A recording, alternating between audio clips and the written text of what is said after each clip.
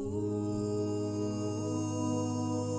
me tell you about another man named Dawood alayhi salam. We all know Dawood. There was a woman at his time. Who used to do knitting. And she used to take that knitting every day to the market and sell it. And get food enough to feed her children for that day. One day she was on the way to the market and a bird came and swooped and took her knitting. She had nothing left to feed her children. So she went into Dawood alayhi salam and she confronted him. And she asked him, is Allah just or is Allah unjust? Is Allah just or is Allah unjust? And Dawood is thinking, what kind of question is this? And she told him what had happened, that I feed my children every day off the knitting that I make, and that's all I have.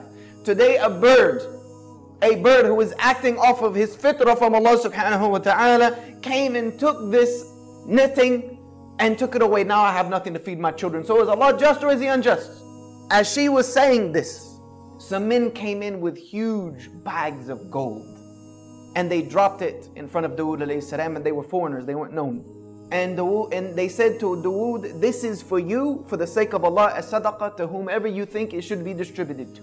And Dawood is asking them, what's the story here? You know, there gotta be a story behind this. Why are you here with this large amount of money? They said that we are merchants by trade, and we were traveling across the sea. And a huge storm came and broke the sail on our ship, and we were just being tossed about in the ocean.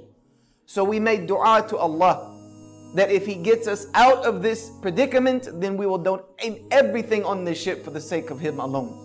At that moment, a bird came and dropped some yarn and materials and knitting that we were able to use to reconstruct our sail that brought us safely here to you.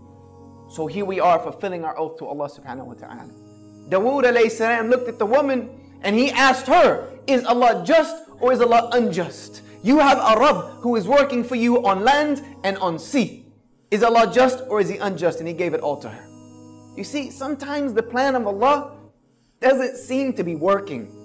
Sometimes it seems as if everything's against us. Sometimes we may even question the plan of Allah, like, Ya Allah, why me?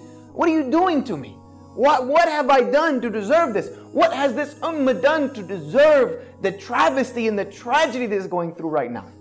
This is what we ask many times, and I know we've all become susceptible to it at some point in life. Sometimes we can't see it. Sometimes it doesn't seem like it's working. But Allah subhanahu wa ta'ala has a plan. Donate now. Go to thedailyreminder.org/donate.